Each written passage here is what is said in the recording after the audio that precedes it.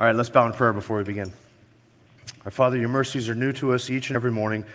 Your faithfulness is so great, and your goodness to us is undeserved, and we are aware each and every moment of your great mercy and your great faithfulness, and we thank you for that. We thank you that we can rest in your goodness, and we pray that you may lavish your goodness upon us today through Virgil and Darrell and all that they bring to us. Help them, we pray, to equip us and inform us and encourage us and make our hearts and our spines solid in you so that we may be men and women of courage and boldness in this culture, and that you would use our time here to great benefit and blessing upon your people, we pray in Christ's name. Amen. All right, lunch is provided today, and again, I just remind you, there's some 3x5 index cards on the table, or at least available out at one of the tables if you want to write down questions for the Q&A session, which is later. And then instead of tying this up at the end, I just wanted to make you aware, you've already seen it, that our registration for next year's conference, 2023, is costing in. We're going to be talking about being inside the prosperity gospel movement, rescuing loved ones from the prosperity gospel movement, kind of an overview of the prosperity gospel, and Costi had, as Benny Hinn's nephew, he had an inside look at that before the Lord saved him. So he's going to be here next year for probably just a Friday night and all day Saturday and Sunday morning conference like we've done in the past. All right, our next session here, and by the way, it looks like somebody was clubbing last night. There's glitter all over the stage up here. All right, our next session is the Marxist Eschatology of CRT, Part 1. Please welcome Darrell Harrison.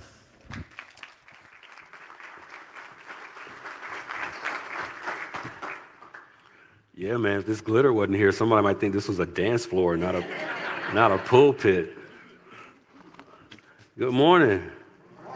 You guys good? You ready to go? Yes.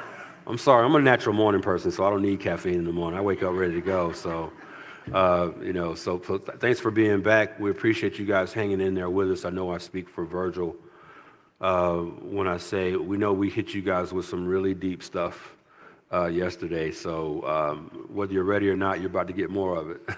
I'm here this morning to talk to you on part one. So it's part one of a two-part message that I'm going to be doing today on the Marxist eschatology of critical race theory.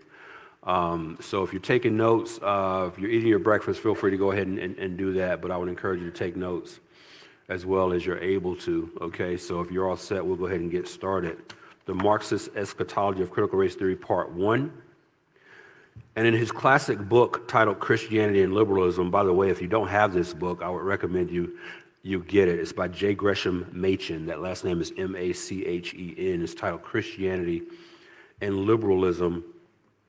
Machen was a 20th century Presbyterian theologian. He started out at Princeton Theological Seminary, and then as he saw Princeton going left, he left Princeton and he founded Westminster Theological Seminary in Philadelphia. But in his book, Christianity and Liberalism, Machen said this, quoting, "Modern liberalism in the church, whatever judgment may be passed upon it, is at any rate no longer merely an academic matter.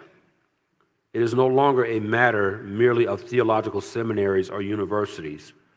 On the contrary, its attack upon the fundamentals of the Christian faith is being carried on vigorously by Sunday school lesson helps, by the pulpit, and by the religious press.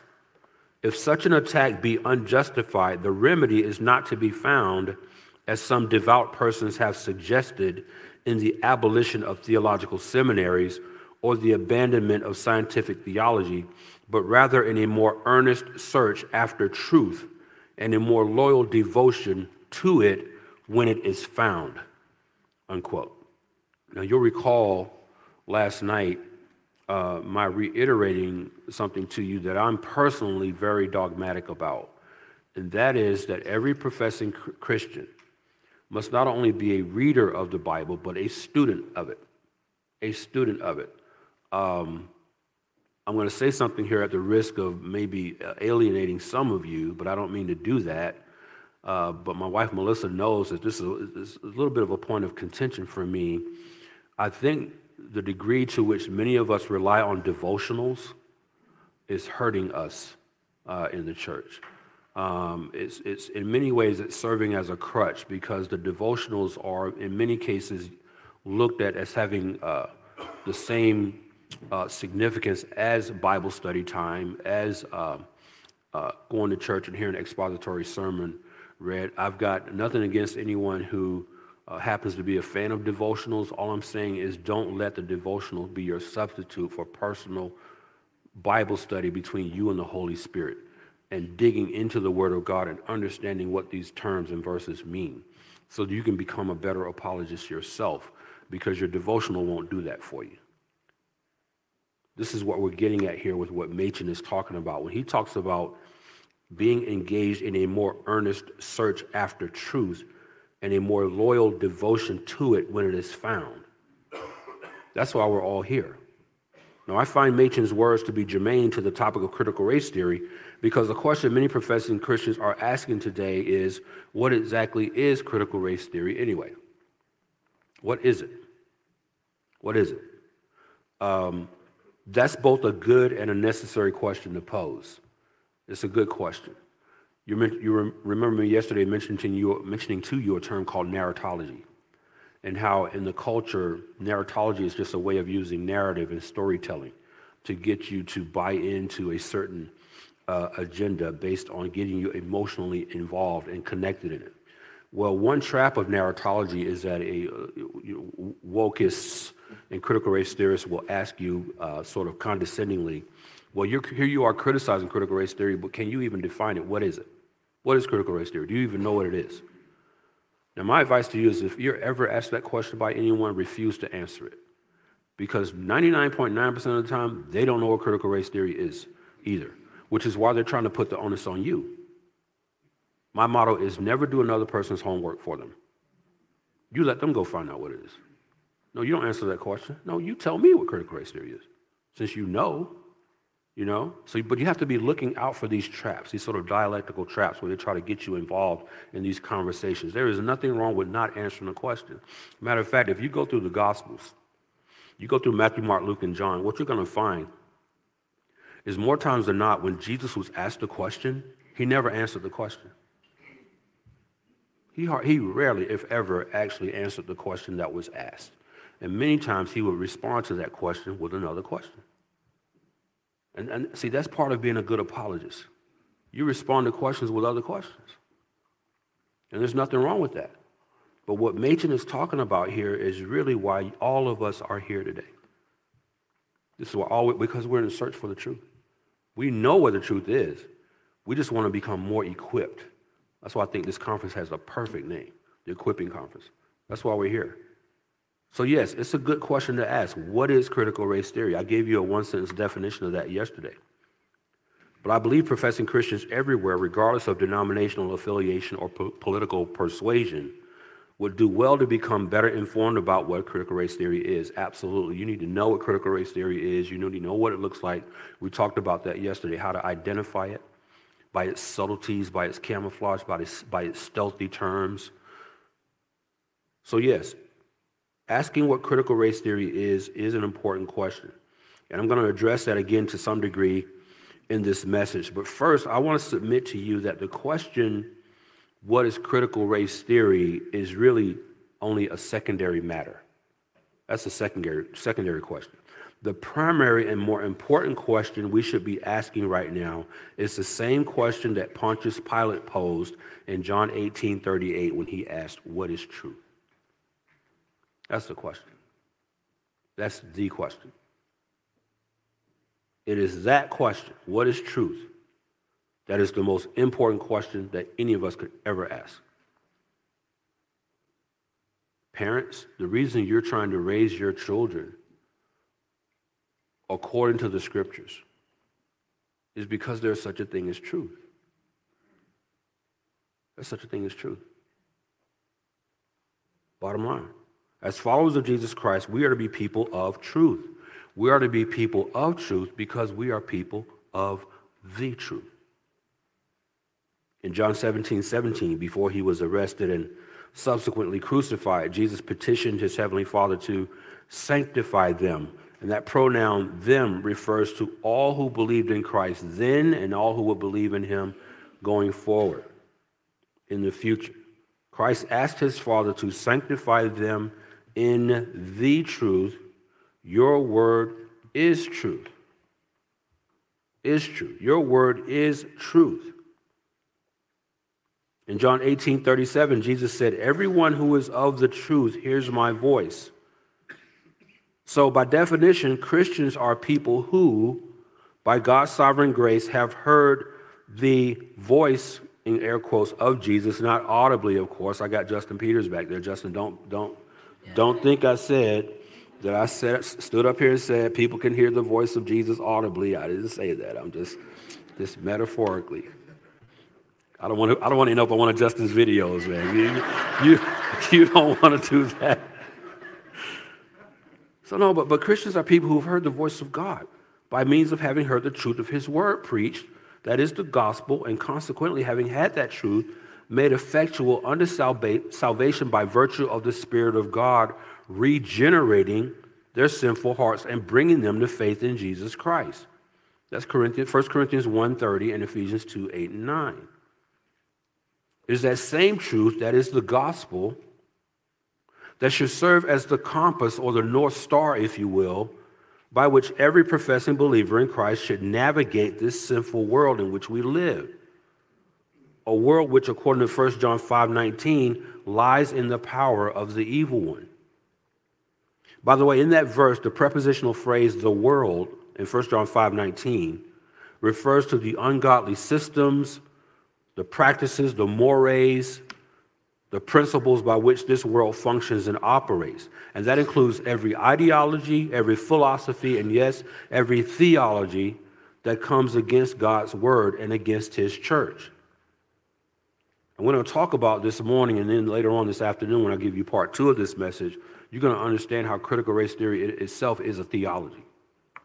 It's a theology. It's like I reiterated yesterday. Critical race theory is not just an ideology, it's not an idea and some academic proposition that's being taught in schools. It's an entire worldview. Believers in Jesus Christ ought to have a gospel-oriented, meaning a truth-oriented, truth-saturated view of the world. And another way of saying that is that we are to have a biblical worldview about everything that encompasses the world in which we live. Everything. The early 20th century Dutch Reformed theologian Herman Bavinck framed that idea in this way, quoting, "Truth is objective. It exists independently of us. It does not direct itself toward us. We must direct ourselves toward it. But just as the wisdom of God became flesh in Christ, so should the truth also enter us. In the path of freedom, it must become our personal and spiritual property. Through a living and true faith, it must become constitutive of our thinking and doing." Constitutive of our thinking and doing. Bavinck said truth must become constitutive of our thinking and doing. And by asserting that the truth of the gospel be constitutive of our thinking and doing, Bavinck is exhorting you and me to develop and to consistently apply a biblical worldview. For a Christian to possess and employ a biblical worldview is to filter everything about this world through the lens of what Scripture says about it. As the British theologian J.C. Ryle says in his classic book titled Holiness, quote, "If a man does not realize the dangerous nature of his soul's disease, you cannot wonder if he is content with false and imperfect remedies." Among those false and imperfect remedies of which Ryle is speaking is critical race theory. Critical race theory is a false and imperfect remedy for what ails our society. No, you won't find the term critical race theory in your Bible. Nevertheless, a primary reason that particular ideology has become such a point of division and contention within the evangelical church today is that many professing believers have failed to allow the gospel, as Herman Bavinck said, they failed to allow the gospel to become constitutive of their thinking and doing, and especially of their thinking. is a failure which I would argue is largely attributable to a collective ignorance in the evangelical church of what the Word of God has to say about such unbiblical philosophies. To put it another way, our churches are full of people who read God's Word but who actually don't study it. As the late Dr. R.C. Sproul said, everyone's a theologian. Do you see yourself that way?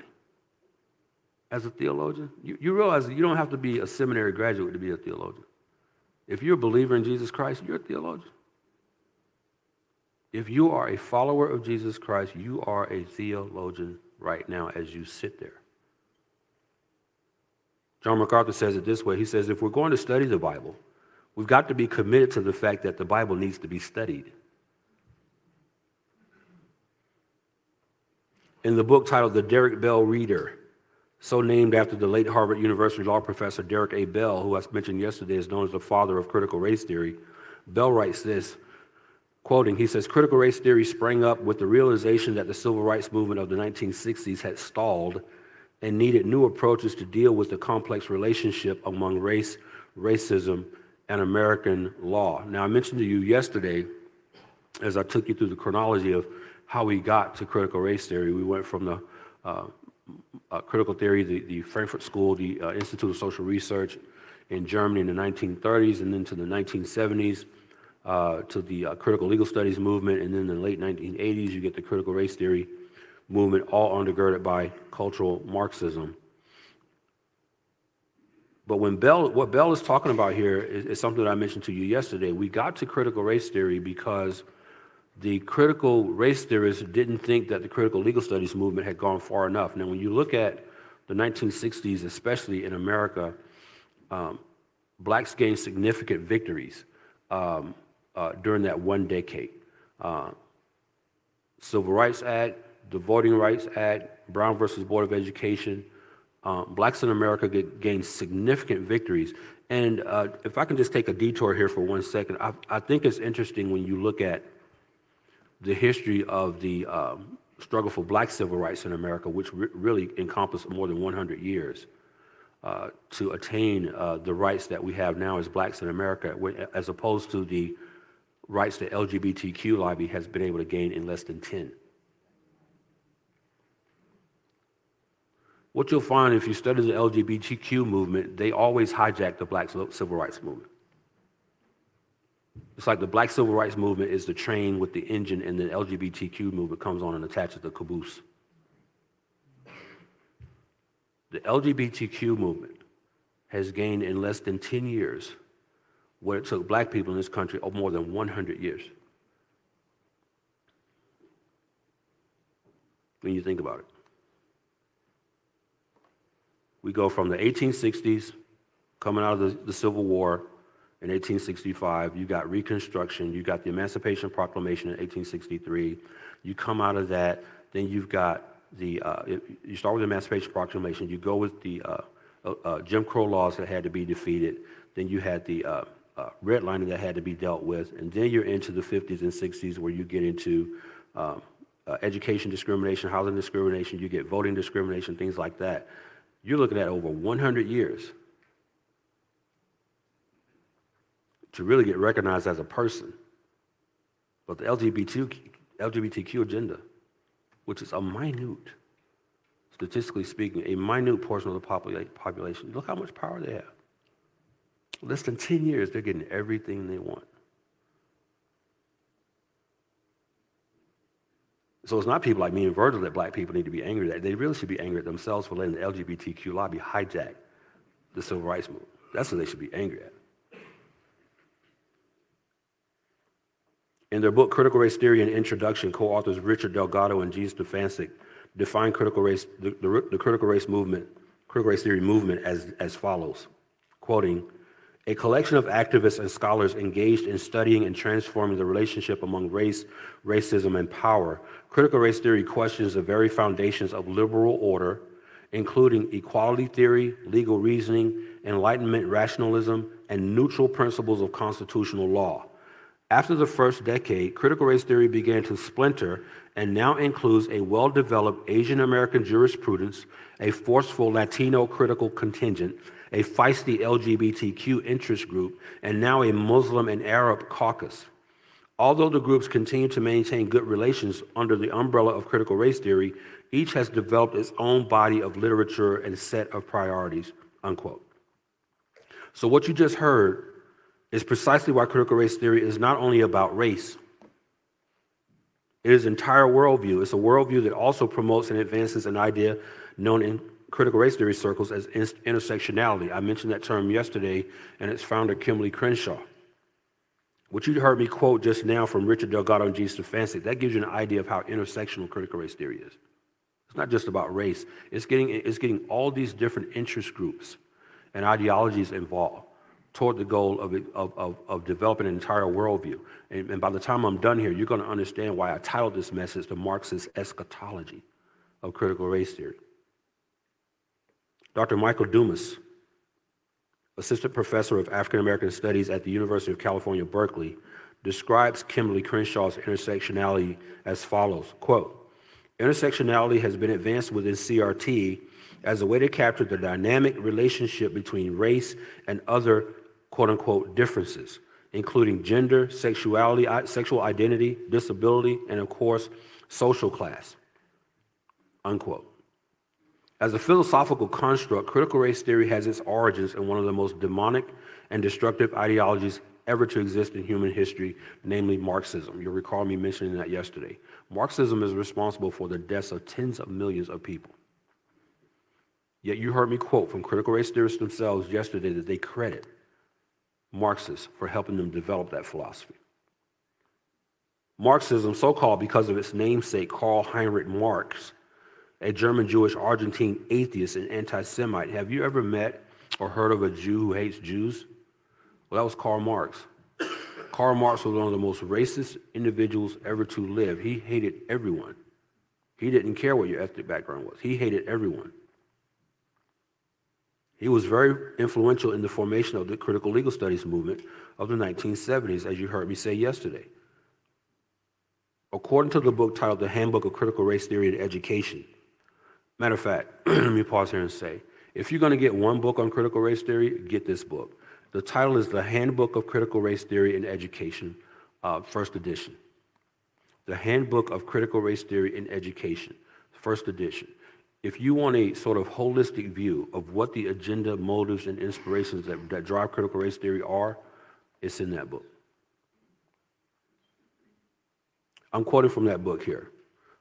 Composed predominantly of white neo-Marxist legal scholars and intellectuals who sought to expose and challenge the view that legal reasoning in America was neutral, values-free, and unaffected by social and economic relations, political forces, or cultural phenomena.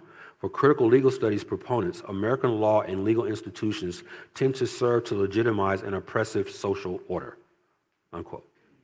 So the critical legal studies movement operated under the presupposition that American jurisprudence was racist. To put this in layman's terms, it was biased towards white people, biased against black people, people of color. Please note that the phrase oppressive social order is classic Marxist vernacular. You need to look out for certain buzzwords when you listen to these critical race theorists. Words like radical, words like transformation, words like oppressive, oppression, all those are Marxist terms.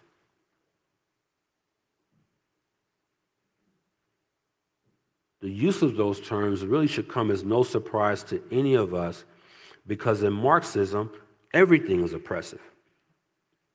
Everything in Marxism is oppressive, but especially Christianity. Listen to what Karl Marx said in the Communist Manifesto, quoting him. The democratic concept of man is false because it is Christian. The democratic concept holds that each man is a sovereign being. This is the illusion, the dream, and the postulate of Christianity, unquote. It's interesting that in critical race theory, Christianity is the only faith-based worldview that's attacked. Critical race theorists don't go after Muslims, they don't go after Jews, they don't go after Buddhists, they don't go after any other religion other than Christianity. You know why? Because Marxism is so inherent to critical race theory. Critical race theory has to operate in a way that it attacks Christianity because Christianity was the target of Marxism. This has all just come full circle. And given the influence of Marxism and critical legal studies movement, which subsequently influenced the critical race theory movement, I think it's both relevant and germane to our understanding of critical race theory to have some idea of the very significant role that Marxism played and continues to play in shaping the critical race theory worldview. And that understanding begins, I believe, with our gaining some insight into the kind of person that Karl Marx himself was. In his book titled A History of Western Philosophy and Theology, theologian John Frame, professor emeritus of systematic theology and philosophy at Reformed Theological Seminary, writes this, quote, Marx was an admirer of Charles Darwin. Marx believed that the ultimate causes of events were material, not mental. Further, in his view, those ultimate causes were economic. The attempts of people to achieve material well-being are what motivate the events of history. In his analysis of the production of goods, Marx distinguished between factors of production, that is food, clothing, shelter, work skills, and relations of production, master, slave, owner, worker, etc. It was the relations of production Marx thought to be the more important in understanding historical change. So in his understanding, all past history has been determined by class conflict. Where do you remember that from? We broke that down yesterday.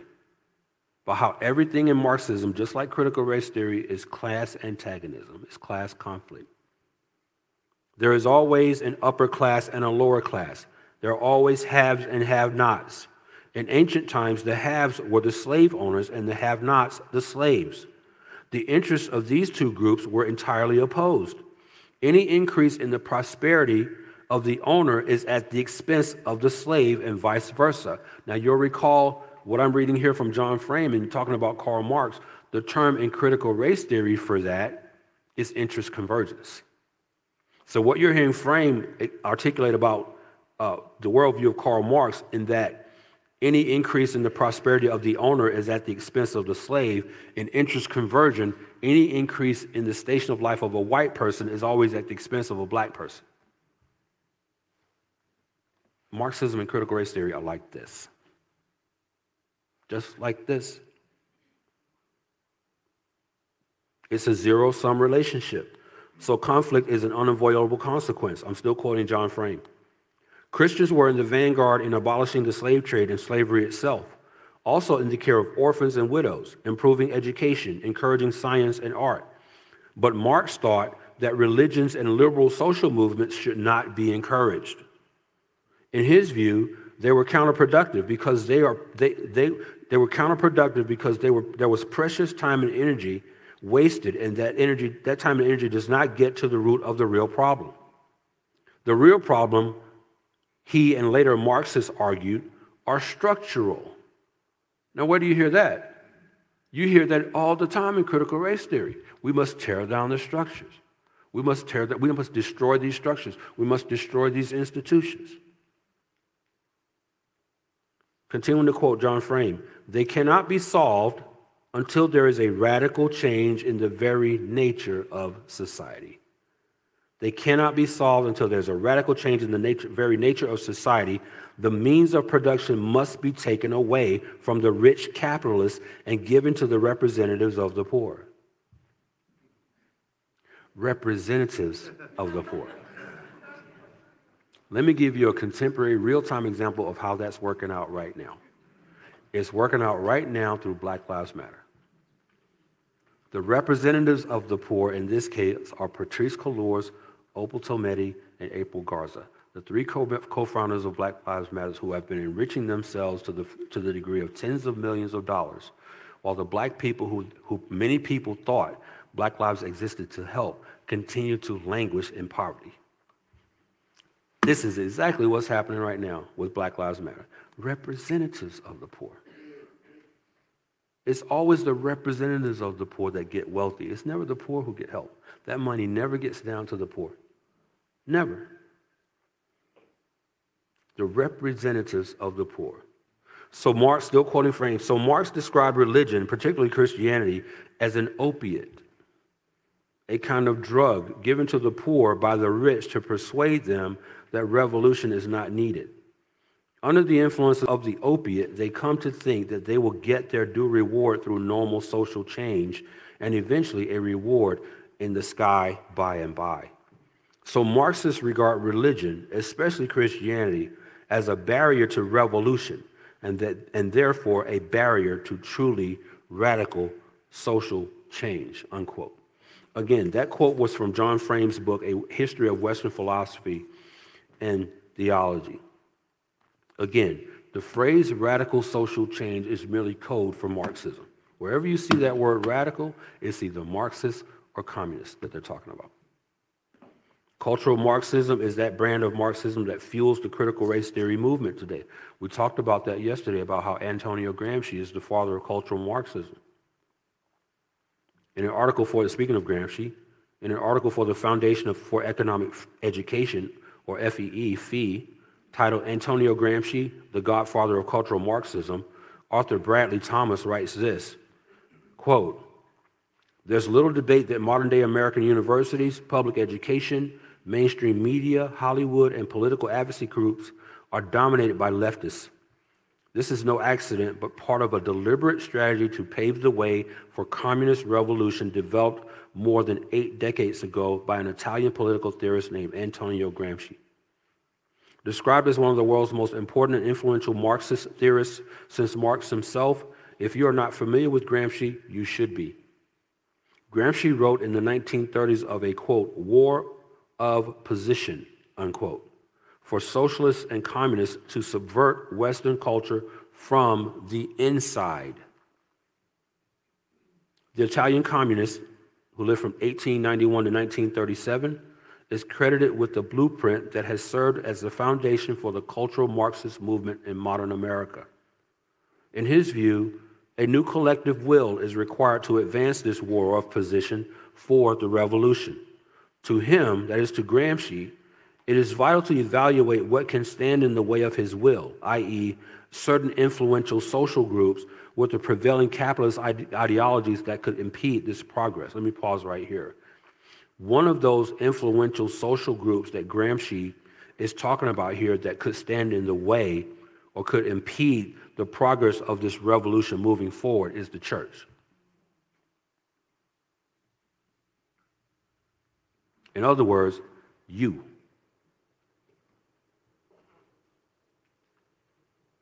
This is exactly why critical race theory is coming after your schools, it's coming after your church, and it's coming after the place where you work.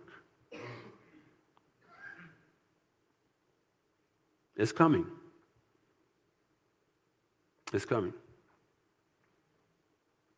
Continuing to quote from Bradley Thomas's article, Gramsci spoke of organizations including churches, charities, the media, schools, universities, and, quote, economic, corporate, unquote, power as organizations that needed to be invaded by socialist thinkers. Now, you might understand how secular entities like universities, the media, corporate interests might be subject and more, I guess, more apt to fall for this kind of stuff. But it's churches that are buying into this stuff as well. Churches and denominations. Churches and denominations that are being invaded by socialist thinkers. And it's not even an invasion anymore. You got evangelical seminaries that exist as I stand here right now that are teaching critical race theory, that are advocating liberation theology.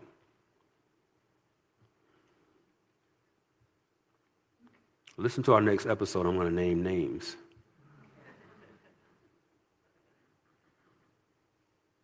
But when Bradley Thomas writes of Antonio Gramsci, saying that these institutions need to be invaded from the inside by socialist thinkers. It's happening. It's happening. But it's like I said yesterday, don't think that your place of work is going to say, yeah, we're introducing this new Marxist program for HR. They're not going to say that. They're going to add, you're going to get an email asking you to fill out a survey from a consulting firm that helps develop diversity, equity, inclusion programs. That's going to be the Marxist invasion of your place of business through DEI. It's going to come into your school as ethnic studies, social and emotional learning, SEL. That's how it's coming in. That's how this invasion that Gramsci talks about is going to happen. It's happening right now. On August 17th of 2020, the website for Catholic World Report published a review of a then new book, and I quoted from this book yesterday. It was a book by Dr. Paul Kengor titled The Devil and Karl Marx. Catholic World Report published a review of that book back in August of 2020. And the following is an excerpt from that review.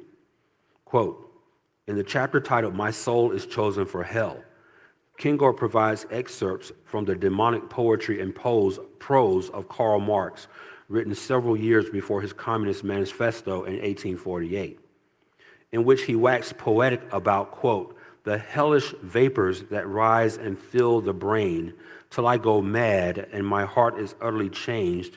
See this sword? The Prince of Darkness sold it to me. For me, he beats the time and gives the signs. Ever more boldly, I play the dance of death, unquote. Remarking on that poem entitled The Player, Dr. Kengor notes, quote, the blood violinist is not destroying the world because he hates it, but is doing so in order to spite God out of derision and mockery against the Creator. He is a rebel like Satan, the ultimate rebel against God and heaven, unquote. Marxism does the same by destroying the world as it exists, creating a new world in which God is destroyed and man is elevated, unquote. If you don't have the book, The Devil and Karl Marx by Dr. Paul Kengor, I encourage you to get it and read it. See, it's dangerous to listen to me and Virgil. It's just dangerous because you're going to go broke listen to us. The books and the white papers and stuff that you hear us citing in our podcast episode, this is stuff we've read. These books are in my library right now. I've read them all. This is why I can recommend them to you, because I've read them.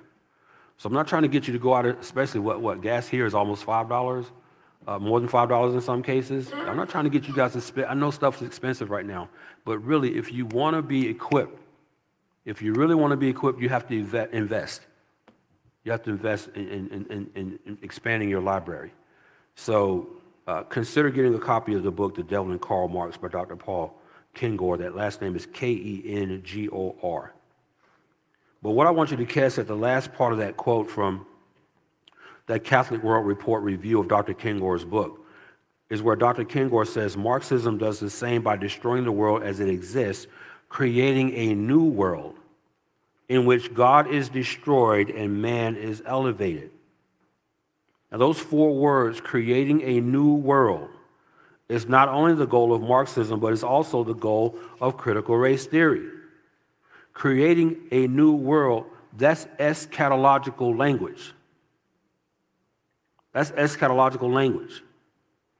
See, what you have to understand about eschatology, too often within the church, you hear that word eschatology, and it too often refers to something coming to an end.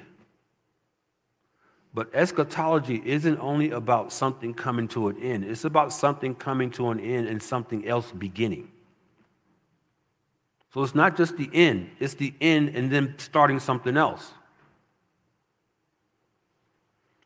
That vision is reflected by Richard Delgado and Gene Stefancic in their book, which I cited earlier, Critical Race Theory and Introduction, where they say this, quote, although CRT began as a movement in law, It has rapidly spread beyond that discipline.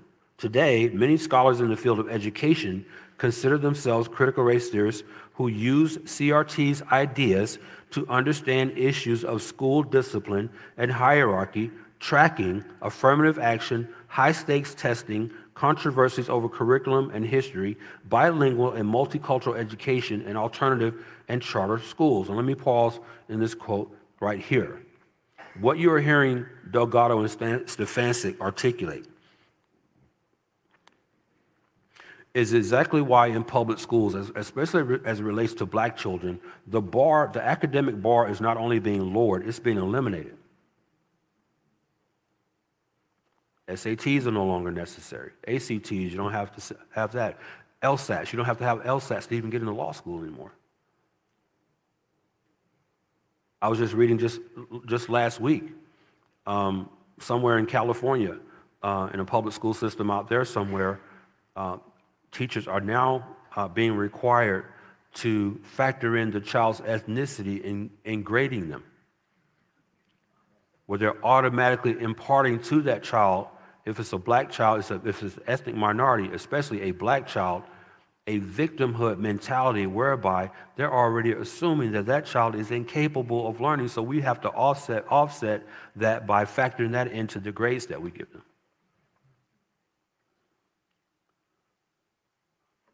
So what's problematic about that, many things that are problematic about that, but one of which is when those young children who are now 7, 8 years old, when they get to be 17 and 18, and they're going to be graduated from high school totally illiterate. They won't know how to read, they won't know how to add, but they're going to be graduated out of high school. They're going to be pushed out into society incapable of fending for themselves because of critical race theory. See, what I'm going to read this section again because I want you to get what they're saying here. Although CRT began as a movement in the law, it has rapidly spread beyond that discipline. Today, many scholars in the field of education, that's why you need to get that book I referenced earlier, Critical Race Theory in Education. That's where it starts. It's in the schools. The schools are the entry port. Then it goes from the schools into the homes, and then to the homes into society.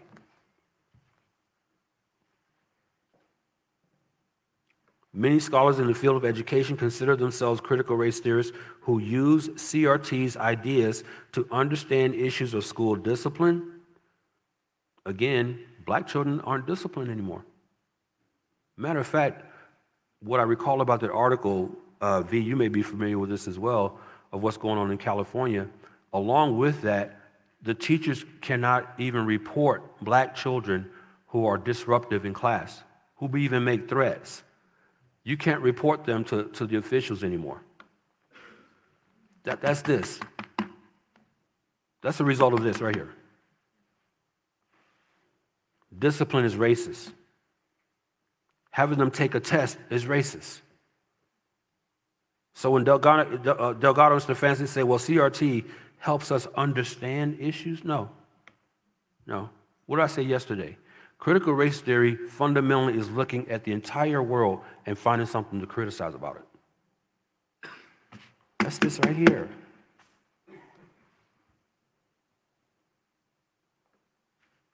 Issues of school discipline and hierarchy, tracking, affirmative action, high-stakes testing. What's high-stakes testing? You mean testing that prepares them to live out in the world? That high-stakes testing? Testing that makes sure they can fill out a job application? Listen, I'm director of social media at Grace to You, so I'm a tech guy. But what's killing this generation right now is what's killing subsequent generations is that you can apply for a job by just holding up your phone. You realize that emojis is a language now. Emojis is a language. Children don't know how to write. They don't know how to form a sentence because all I have to do is text a shortcut on my phone.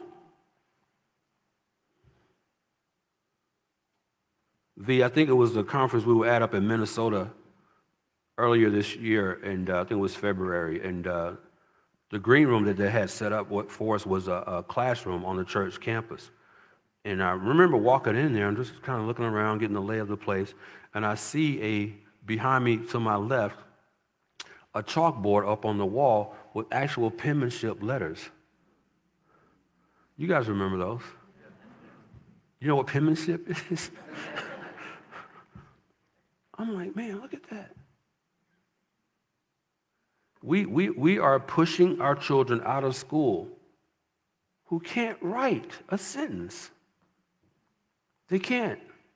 They cannot form a cognitive sentence because everything's done through this little box.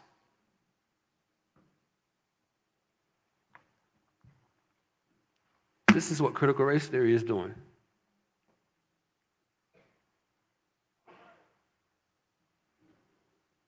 High-stakes testing, controversies over curriculum and history. Well, see, what that means is, well, you guys are teaching too much white, European, Western history in your classroom. You need more W.E.B. Du Bois. You need more Malcolm X. You need more Louis Farrakhan. That's what you need. So you have to learn to read between these words and these terms to see what these folks are really saying. History, bilingual and multicultural education, and alternative charter schools. That's next. Matter of fact, those of you who homeschool, don't think you're out of the woods. You're next. The Biden administration has already announced tighter regulations for charter schools. Why? Because they're married to the teachers' unions. They want to make it as hard as possible for you to educate your children outside of the public schools. They're going to make it absolutely as hard as possible for you to homeschool your children. So don't think you're out of the woods. This is coming for you too. This is coming. Please don't be naive about this. Continuing to quote Delgado and Stefanczyk, political scientists ponder voting strategies coined by critical race theorists, while women's studies professors teach about intersectionality. Ethnic studies, see, they're saying the quiet part out loud. They're telling you what their goal is. Ethnic studies courses often include a unit on critical race theory, and American studies departments teach material on critical white studies developed by critical race theory writers. Sociologists, theologians, and healthcare specialists use critical race theory and its ideas. See, I have to pause here again. This is why I love working with Virgil. Because I was telling Jim here just a second ago, see, what Virgil and I do, we're really myth busters, is what we are. We're myth busters. We get to come to conferences like this and just bust myths. We bust narratives. I'm reading to you directly from a critical race theory resource. They are telling you in their own words what their goal is. I don't have to give you my opinion. Virgil doesn't have to give you his opinion. We cite original sources and tell you from their own mouths. We've read these books. Philosophers incorporate critical race ideas in analyzing issues such as viewpoint discrimination and whether Western philosophy is inherently white in its orientation, values, and method of reasoning. See, you guys are the enemies. I told you this yesterday. If you're white, you're done. You're the target of critical race theorists, white people. When they say things like Western philosophy, translate white people.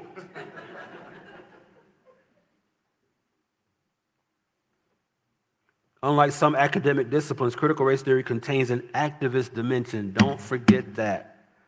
Critical race theory contains an activist dimension. It tries not only to understand our social situation, but to change it. There's more eschatological language right there. Setting out not only to ascertain how society organizes itself along racial lines and hierarchies, but to transform them. That's why this message is titled The Marxist Eschatology of Critical Race Theory. They want to change the world. They want to destroy, as Dr. Paul Kingo wrote, and I quoted him yesterday, they want to destroy the Western Judeo-Christian foundation of this country and replace it with a Marxist utopia. And I told you this yesterday, they want to invert the hierarchy. You're hearing it in their own words.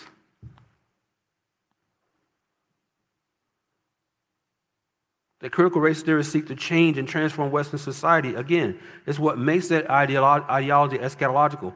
Delgado and Stefancic acknowledge in their own words, quote, critical race theory contains an activist dimension, unquote, toward that very end, toward that very eschatological end. But they're not the only ones. Self-described trans-queer activist, Latinx scholar, and public theologian Robin Henderson Espinoza shares that eschatological vision as well. In her book titled Activist Theology, she writes this, quote, activist theology is now, let me pause here. You're about to hear some of the most unintelligible gibberish that you've ever heard. But this is what critical race theorists do. The more of their materials that you read, the more you're going to find that these are doctoral, postdoctoral, some of them, and their books are written for their peers. They're written for one another. So what they do is they thrive on integrating multisyllabic terms and creating new multisyllabic terms that no one but them knows what they mean. But they write to impress one another, is what they do. So don't blame me if you don't understand what I'm about to say. Quote, this is not me. This is Robin Henderson Espinoza. You may be familiar with the name if you've listened to our episode titled Activist Theology. We quote from this book. Robin Henderson Espinoza says this. Again, don't blame me, but this is what she says. I'm quoting, activist theology is normative in this sense because it enfleshes an eschatological horizon, one that is always about collective liberation. When we lean into rupture and likewise into the political subjectivity of becoming, we see the possibility of radical social change emerge in the entanglement of protest and revolution. Radical social change materializes with a commitment to militant peace in the practice of bridging radical differences, creating threshold spaces that another world is possible, so that another world is possible. More eschatological language right there. While militant peace is embodied in the discipline of dismantling systems of oppression, militancy is productive because it demands a deep commitment to midwifing shalom in the world in order for the beloved kingdom to materialize, unquote. Thank you. I mean, it took everything within me not to burst out laughing while I'm midwifing shalom. What the?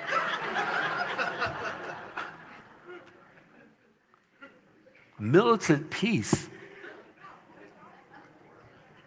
But this is what they do. They write gibberish like this in their books to impress one another.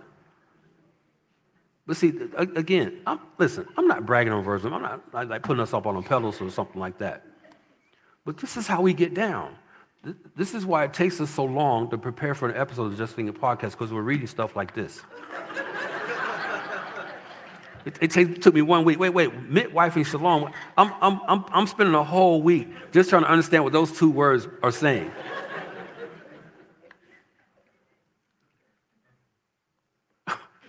But seriously, that's what they do. When you read these books that I'm referring you to, that are written by critical race theorists, they're extremely highly academic, but that's by design. They're not written for the layperson. They're written to the people who are going to be the soldiers in their critical race theory military that's going to be executing this agenda at the ground level. They're not written for you and me. But don't worry, Virgil and me, we got you covered. We're reading this stuff.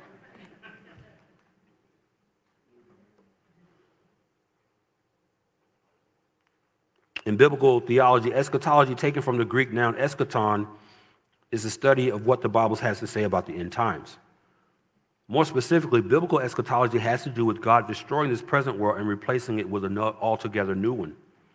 I would venture to say, however, that the overwhelming majority of Christians, when they think about eschatology, to whatever degree they do think about it and what it entails, they tend to think about it apocalyptically. And consequently, they immediately turn to the book of Revelation to have their curiosity assuaged.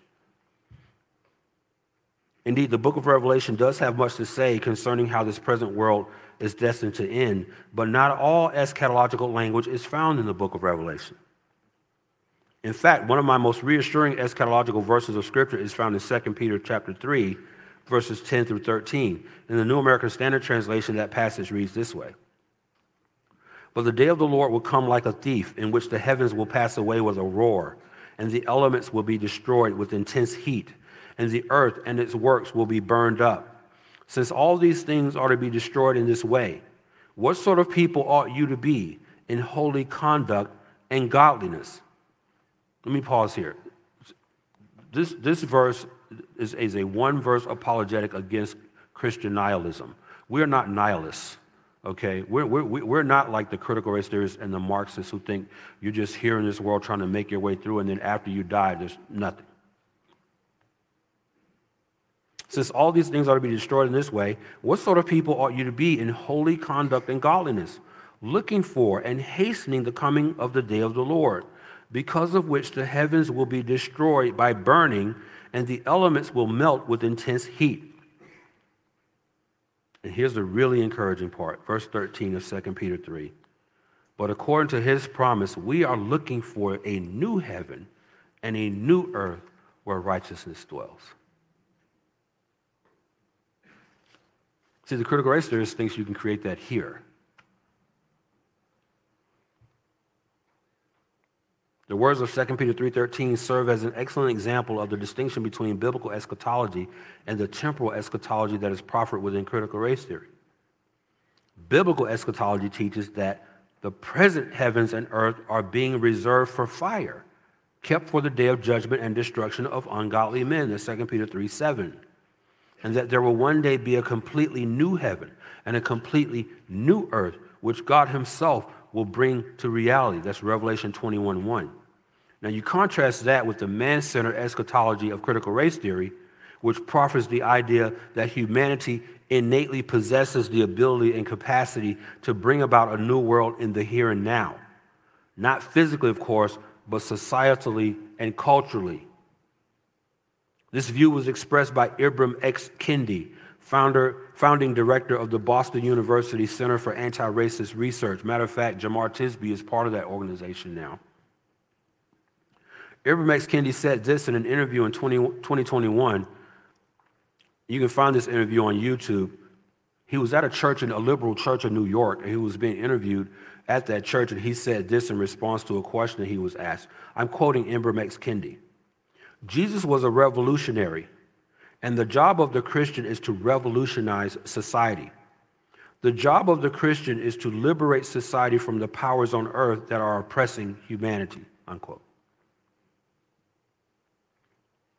The powers on earth that are oppressing humanity is white people. That's how you can translate that. Needless to say, the theology of Ibram X. Kendi is proffering, the theology that he's proffering is not the biblical gospel. The job of the Christian is not to liberate society from the powers on earth that are oppressing humanity. That's not our job. As I said yesterday, Christ came to save sinners. He did not come to save society. I'll have more to say on this in part 2 later this afternoon. Thank you very much. Got a 10-minute break coming up. All right? See you guys in 10 minutes.